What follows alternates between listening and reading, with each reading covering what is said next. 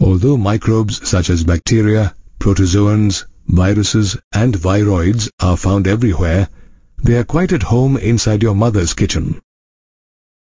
And why not? Since microbes help us prepare various useful household products such as curd, bread, idli dosa, dhokla, to name just a few. For example, have you ever wondered how milk, when left overnight with a little curd in a warm place, turns into curd by morning? The little curd added to the milk initially acts as an inoculum or starter that has useful bacteria called lactobacillus, also known as lactic acid bacteria or LAB. LAB, which is present in millions inside the inoculum, multiplies at a suitable temperature and converts milk sugar lactose into lactic acid. The lactic acid in turn makes the milk thicker and partly digests the milk proteins, resulting in the formation of curd. LAB improves the nutritional quality as the curd now has increased quantities of vitamin B12. After the curd is prepared, it is stored in a cool place so that the LAB doesn't make it excessively sour by producing lactic acid. Another benefit of LAB is to check the presence of harmful bacteria inside our stomach.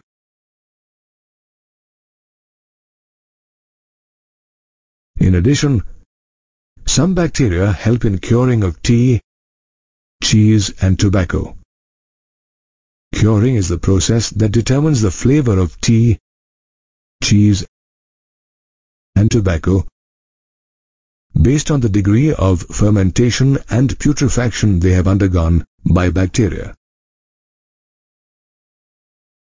Different varieties of cheese are distinguished by their characteristic texture, flavor and taste, all of which depend on the choice of microbe used. For example, Swiss cheese has large holes because bacteria Propionibacterium sharmani produce a large amount of carbon dioxide. Roquefort cheese, on the other hand, acquires its characteristic flavor due to a specific fungus called Penicillium roqueforti that is used to ripen it.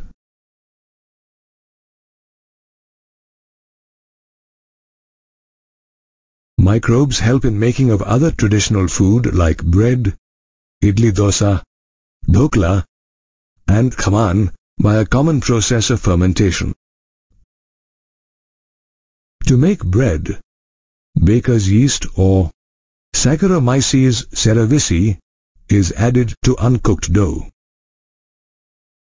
The dough rises due to exhalation of carbon dioxide by the yeast. Now, when the bread is baked, the carbon dioxide escapes to leave a porous and light bread. Yeast helps in the preparation of idlis and dosas in a similar manner. A mixture of ground rice and dal is allowed to stand overnight and ferment. This mixture rises and sours due to the growth of yeast cells, which lends the sour flavor in the idli and dosa. In case of dhokla and khaman, the batter is prepared in a similar way with Bengal gram dal and left overnight to be fermented by microbes. Yeast also helps in wine and beer preparation by fermenting the sugars present in fruit juices or barley to produce alcohol and carbon dioxide. This is the same principle that is used in the production of toddy, a traditional drink in southern India, made by fermenting the sap of the palm tree. Similarly, aerobic bacteria called Acetobacter converts ethyl alcohol to produce acetic acid or vinegar. This explains why the word vinegar means sour wine. Microbes are also used to ferment fish, soya bean and bamboo shoots to prepare different foods. Therefore, several of our traditional food and drinks are derived from various microbes every day. Microbes have proved to be useful inside our kitchen by helping us prepare various food items such as bread, curd, dosa, wine, and toddy. Naturally, the same underlying principle of fermentation that is used to prepare these products is also applied on a large scale in various industries. In industries, microbes are grown in large vessels called fermenters that are used to make beverages like wine, beer, whiskey, brandy, and rum on a large scale. One such microbe is Saccharomyces cerevisiae, that is known as baker's yeast due to its use in bread making. It also acts as brewer's yeast by fermenting different malted cereals and fruit juices to produce ethanol. So, depending on the type of beverage used for fermentation and the type of processing such as distillation, different alcoholic drinks are prepared. For example, wine and beer, which are low in alcoholic content, are prepared by fermentation of sugar or starch products from plants, and their production does not involve distillation.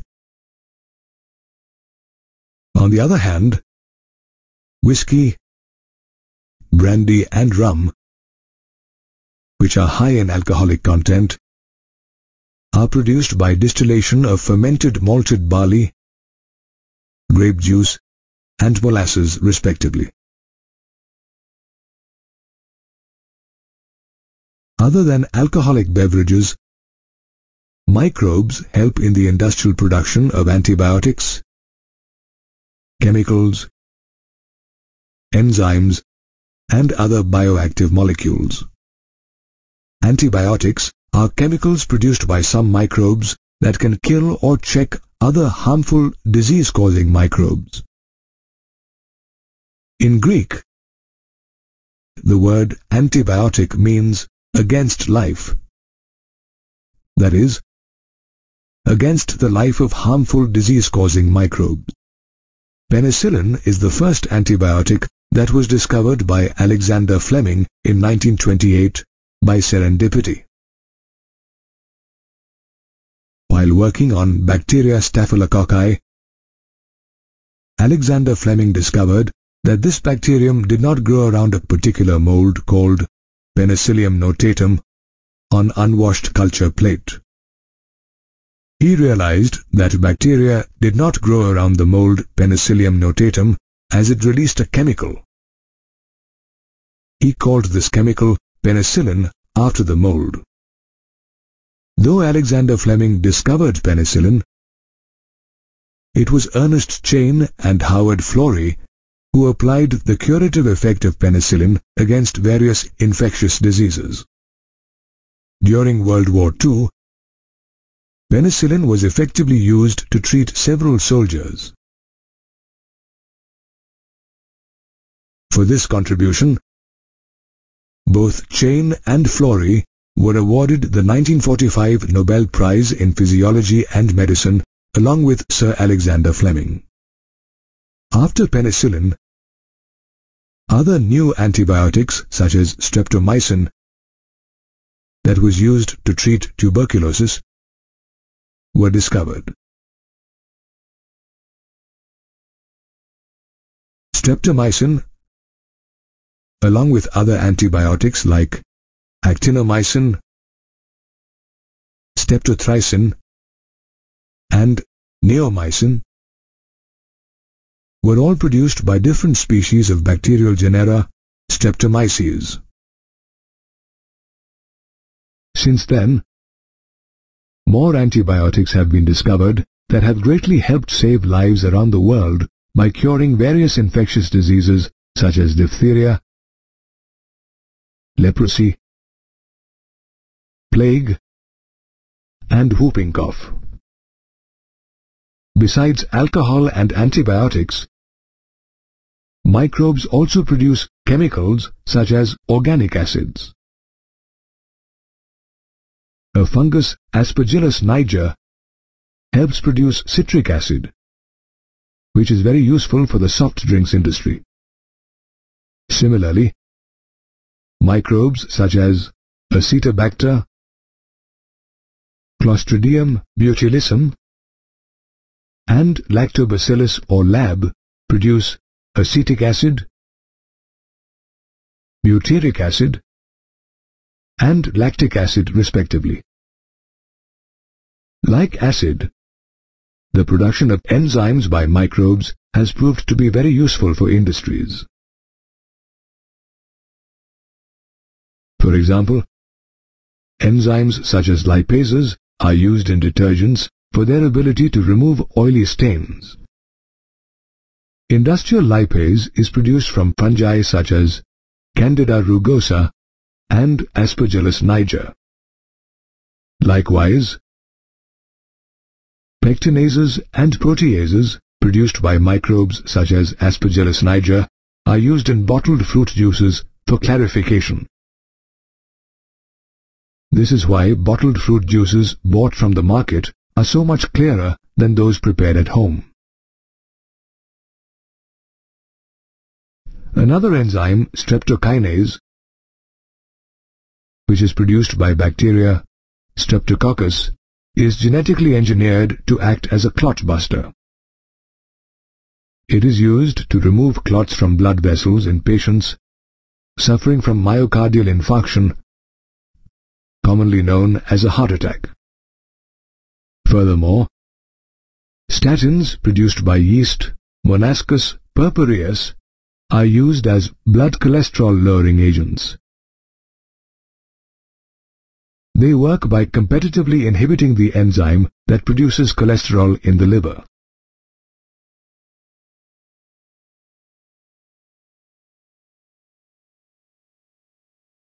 Cyclosporin A is another useful microbial offering by fungus Trichoderma polysporum.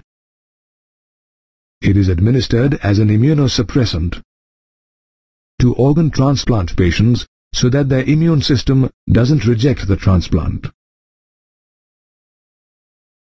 Lastly, bacteria and fungi are also used in microbiological cultures, where they are grown on nutritive solutions and allowed to colonize so that they can be studied. Therefore, microbes such as bacteria and fungi play an important role in the production of products such as alcoholic beverages, antibiotics, acids, enzymes, and other chemicals on an industrial level. Every city or village produces millions of tons of wastewater, spent water from residences that carry body wastes, excreta, food remains, and laundry wastes, to name a few. Similarly, industries spew commercial wastes through wastewater. All such wastewater is called sewage. Have you ever wondered where all this sewage produced by us goes? It certainly cannot be just deposited as it is into rivers or the sea. Sewage is first treated by microbes that are naturally present inside it before it can be safely disposed of in rivers and streams to avoid polluting these water bodies. That is why the Ministry of Environment and Forests has produced the construction of a large number of sewage treatment plants under the Ganga Action Plan and Yamuna Action Plan to save major rivers like the Ganga and Yamuna. In India, microbes are already treating gallons of wastewater inside several sewage plants around the country every day. Let's take a look at how microbes help in sewage treatment. Microbial treatment of sewage usually takes place in two stages: primary and secondary treatment. In the primary stage, the objective is to remove coarse solids and other large and small particles found in sewage.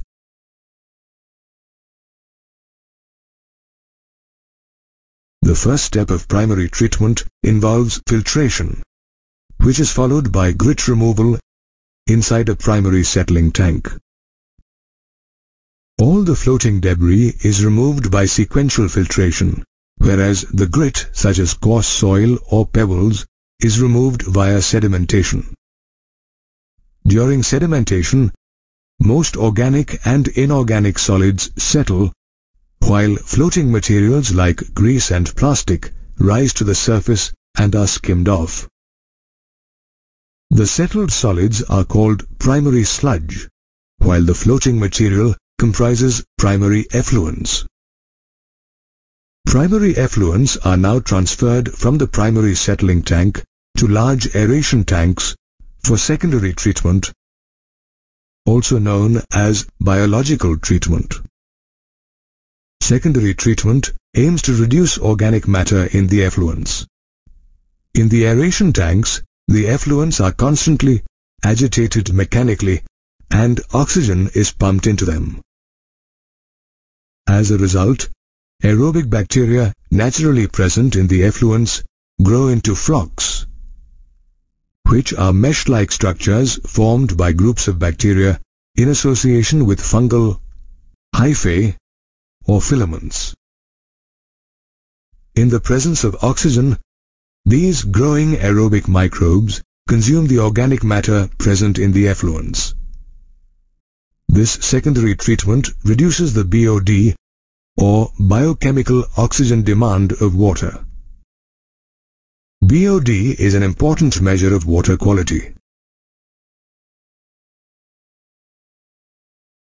It refers to the amount of oxygen needed by bacteria and other microbes to oxidize all the organic matter in 1 liter of water.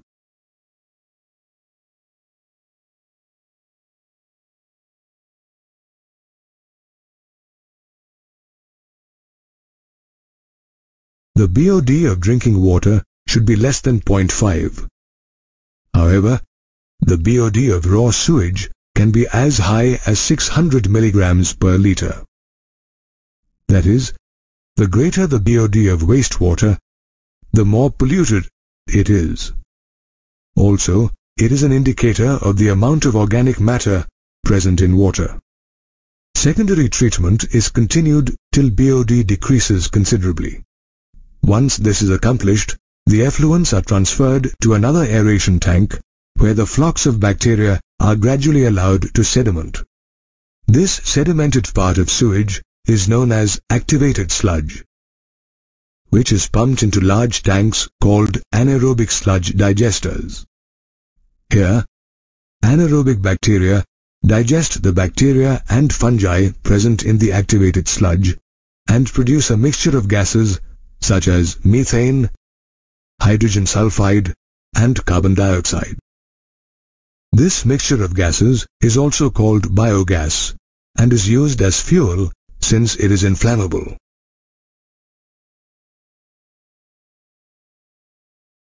Methane is the main gas produced from sewage treatment and also serves as fuel.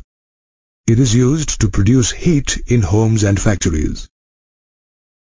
The sludge left after digestion of both aerobic and anaerobic bacteria is used as manure and is called activated sludge. The effluents that now remain from the secondary treatment plant are now fit to be released into natural water bodies like rivers and streams. However, a small part of the activated sludge is pumped back into the aeration tank to serve as inoculums for subsequent treatments. Though the amount of sewage produced increases every year with the population increase and rapid urbanization, microbial treatment of sewage remains the most effective method to date.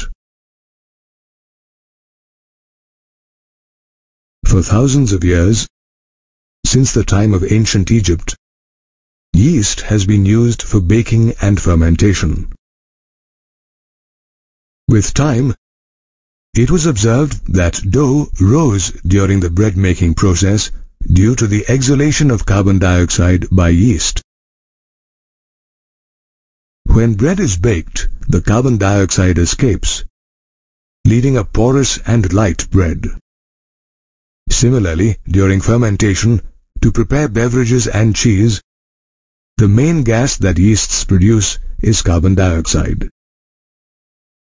It is therefore evident that microbes produce gases during their growth and metabolism.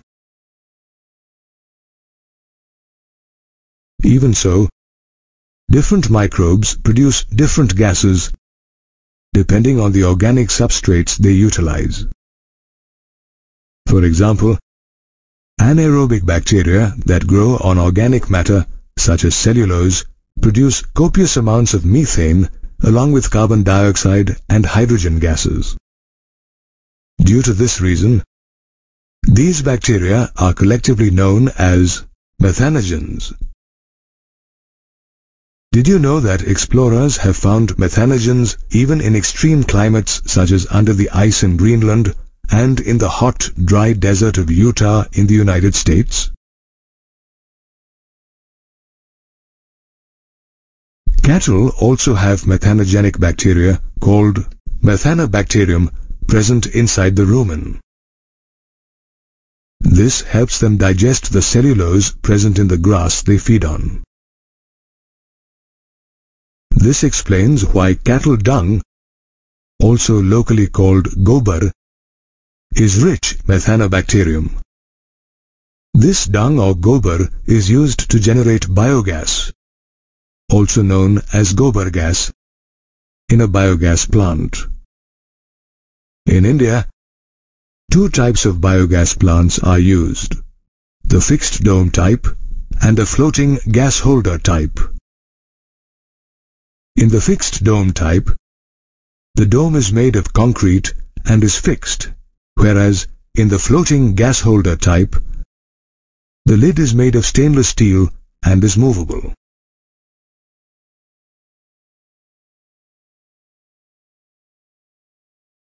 The floating gas holder type of biogas plant is covered with a floating lid so that it can freely rise when microbial activity by methanogens produces gas inside the biogas plant. A biogas plant usually consists of a concrete tank that is 10 to 15 feet deep, where slurry of dung and other biowastes like plant and animal remains is placed. In fact, the biowastes and cattle dung in the slurry are first soaked in water and mixed in the mixing tank before they are allowed into the main tank, so that they provide the bacteria a suitable medium to grow.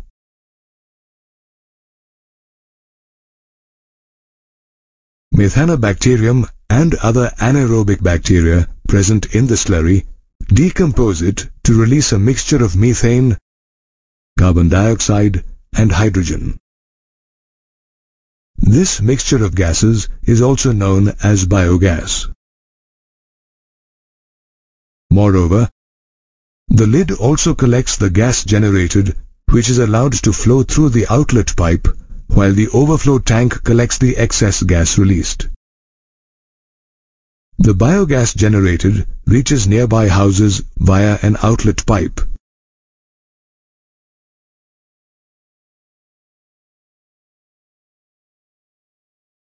Where it is used for cooking and lighting. The remaining exhausted slurry can be used as fertilizer. Did you know that the technology of biogas production was developed in India by the Indian Agricultural Research Institute, or IARI, and the Khadi and Village Industries Commission, or KVIC? India needs more such biogas plants to have an alternative energy source for LPG, since biogas is a low-cost fuel that burns without emitting smoke. As cattle dung is available in abundance in rural areas, many more biogas plants are being set up in our villages. However, even in cities like Pune, there are some commendable instances of lighting streetlights with biogas. Biogas can also be used to run electric engines such as pumps, as it causes less air pollution.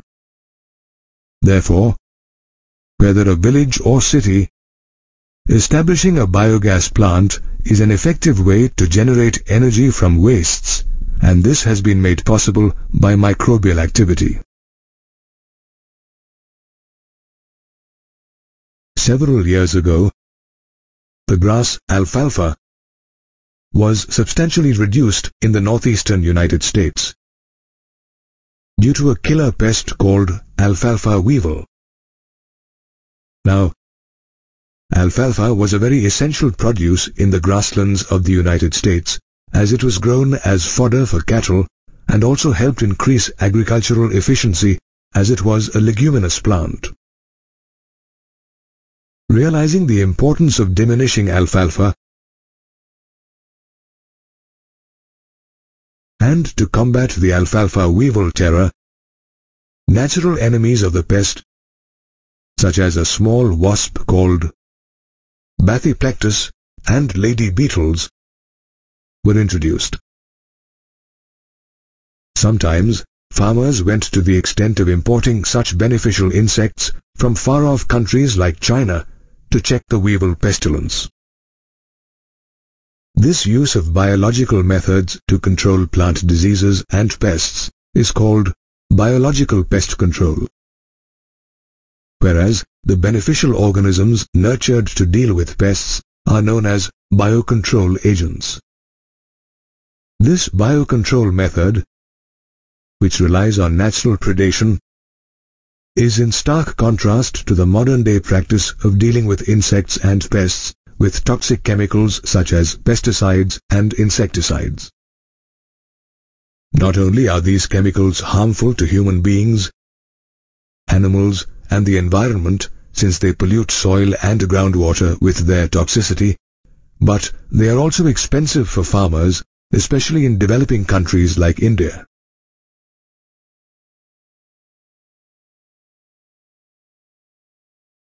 Recently, after a spate of suicides by Indian farmers in the Vidarbha region of Maharashtra due to failed crops and deaths, scientists suggested organic farming as a means of smart agriculture that would also save them from spending money on chemicals like insecticides, pesticides, and weedicides. The principle of organic farming lies in biodiversity. The greater the variety of flora and fauna in the fields, the more sustainable is farming. Therefore, in organic farming, insects and pests are not always completely eradicated. Rather, they are kept at manageable levels within the living ecosystem. At times, eradication of pests is actually undesirable because several beneficial predatory and parasitic insects depend on them as food or hosts for their survival.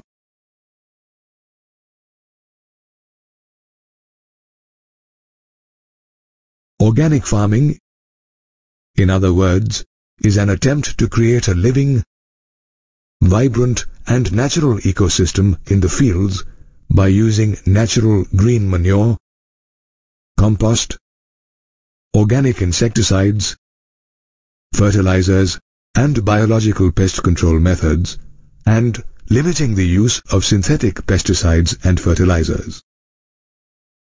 Organic farming, therefore, requires an understanding of various interactions that take place between different flora and fauna that live in the fields. Also, it is important to possess detailed knowledge of the different life forms that live in the fields, their life cycles, feeding patterns, and preferable habitats.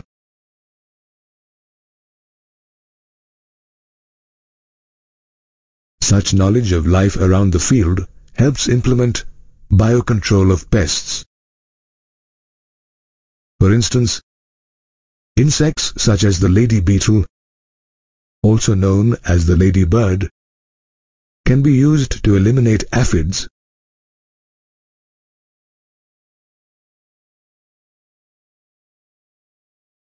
whereas dragonflies can stamp out mosquitoes.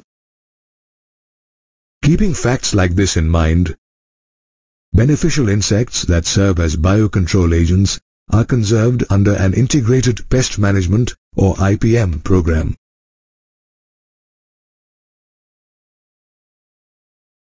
IPM is an integrated approach to crop management to solve ecological problems relating to agriculture.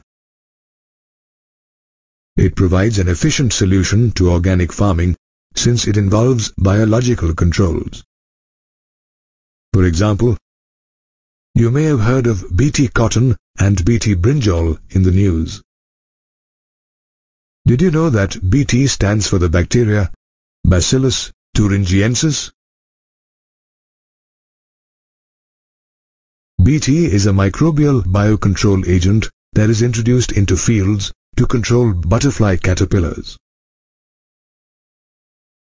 Bt is available as dried spores, which are mixed with water and sprayed on plants such as brassicas that are under attack from insect larvae.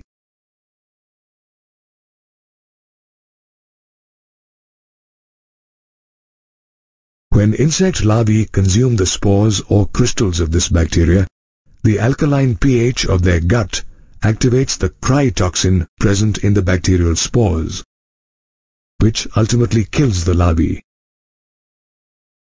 These toxins in Bt are insect-specific and therefore do not harm other organisms. The biocontrol agent Bt is also used to develop genetically modified Bt crops such as Bt cotton and Bt brinjal by introducing Bt genes into cotton and brinjal plants respectively with the help of genetic engineering. These crops then become resistant to attack by insect pests. Another natural insecticide called pyrethrum, extracted from the flower head of Chrysanthemum cinerarii folium, is used in organic farming practices. Moreover, due to the insecticidal properties of the plant, it is also sometimes grown near crops to repel insects such as aphids and leafhoppers. Likewise, a free-living fungus called trichoderma, which is very common in plant roots, acts as a biocontrol agent for various plant pathogens.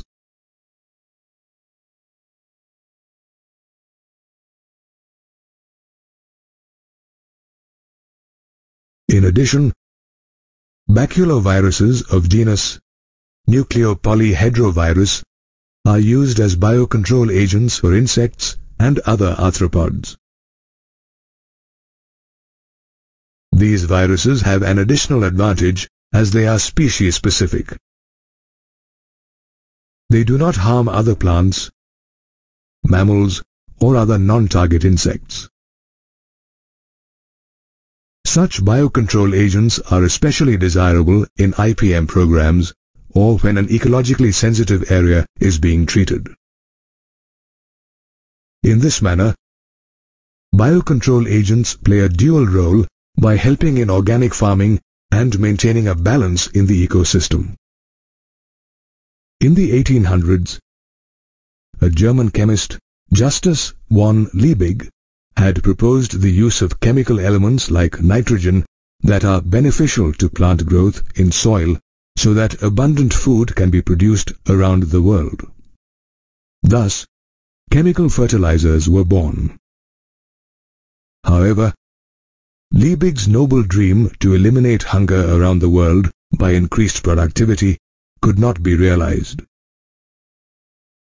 Around the early 20th century, a British scientist, Sir Albert Howard, objected to the addition of chemicals to agricultural soil.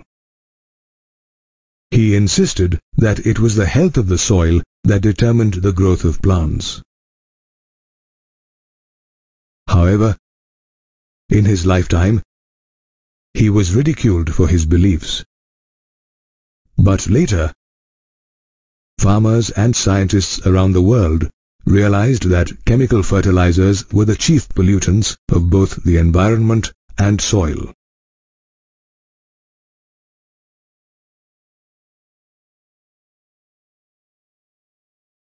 The impact of these fertilizers had become so severe that in Punjab, about 10% of groundwater samples show the presence of noxious chemicals more than the permissible limit prescribed by the World Health Organization or WHO.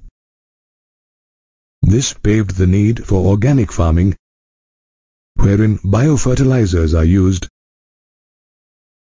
instead of synthetic chemical fertilizers. Did you know that it was Sir Howard's writings that formed the basis of organic farming? Which is why he is also regarded as the father of organic farming.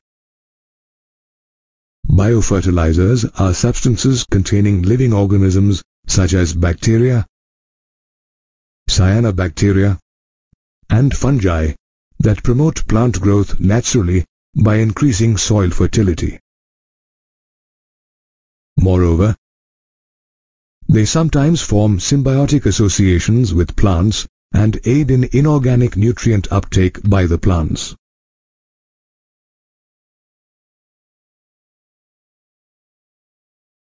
Rhizobium, Azospirillum, and Azotobacter are the most commonly used nitrogen-fixing bacteria in biofertilizers.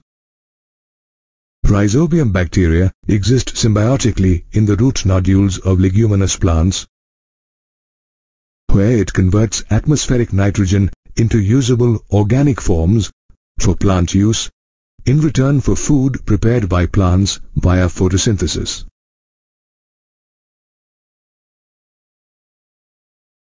So, it is usually used as an inoculant for legume crops.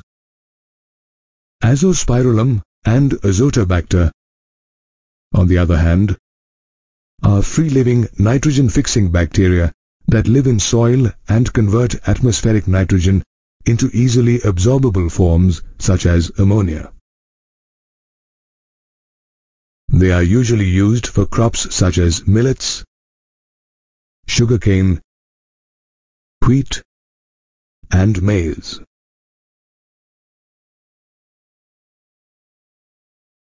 Cyanobacteria such as Anabina, Nostoc, and Oscillatoria are also used as biofertilizers since they are capable of fixing atmospheric nitrogen in special cells called heterocysts.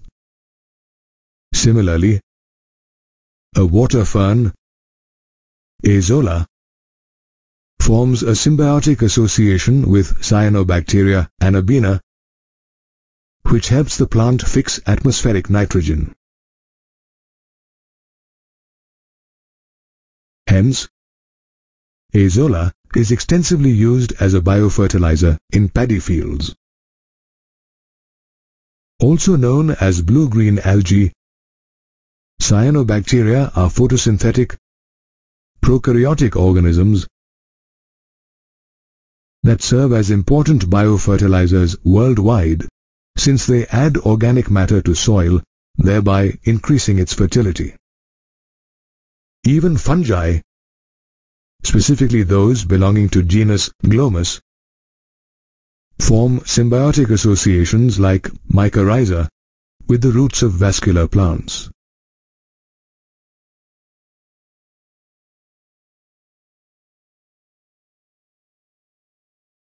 Fungi help the plant absorb phosphorus from the soil.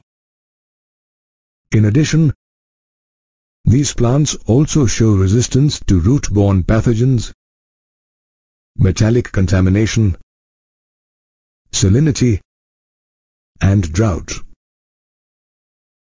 In return, fungi receive carbohydrates such as glucose from the plants. Moreover, as biofertilizers contain living organisms, they safely convert the complex unavailable nutrients, including remnant chemical fertilizers, if any, into simple, absorbable forms, thereby making our environment eco-friendly. As a result, more and more farmers in our country are beginning to rely on these biofertilizers instead of chemical fertilizers because of their obvious utility and cost-effectiveness.